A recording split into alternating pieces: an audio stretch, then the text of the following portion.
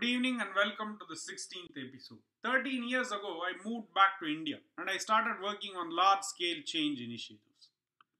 Initially, I was quite frustrated because many of the change initiatives failed to meet their goals. And when I researched this further, I found to my surprise that 90% of change and innovation initiatives failed to meet their goals. When I dug deeper, it turns out that almost all change management initiatives use training and communication as the exclusive strategy with a one-size-fits-all approach. Maybe that's the problem. By some chance, I started reading Geoffrey Moore's brilliant book Crossing the Chasm in the year 2005, which was originally published in 1991.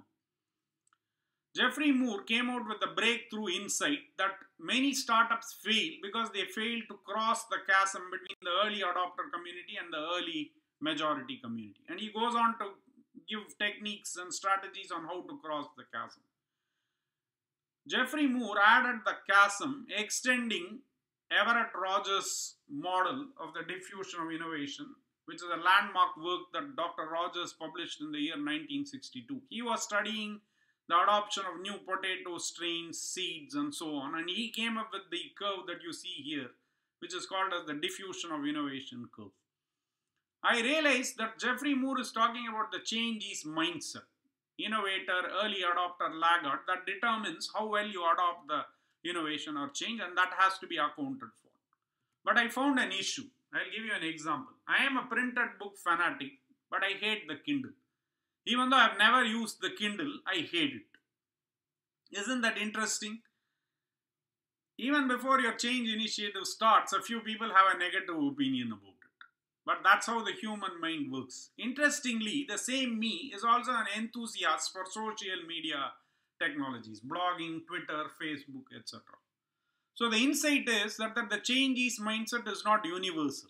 An early adopter in one thing need not be an early adopter in another, and a laggard in one thing need not be a laggard in everything. I found these patterns within my own team and I was able to leverage it. So if you are running a Kindle initiative and you are targeting me, you might fail. With these insights, and I simplified the number of categories into a simple, what I call traffic light model. Green, yellow, and red.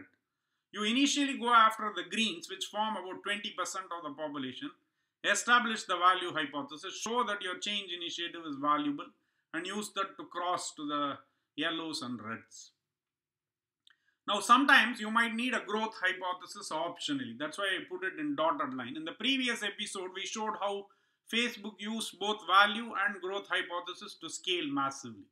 Whereas we can see that Twitter is kind of stuck where they are at because they haven't yet managed to cross the chasm.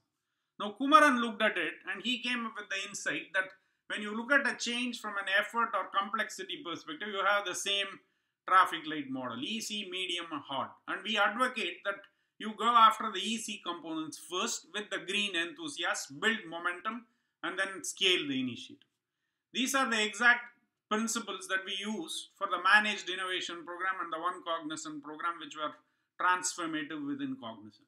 With that, I thank you all for listening to my coverage of Geoffrey Moore's Crossing the Chasm.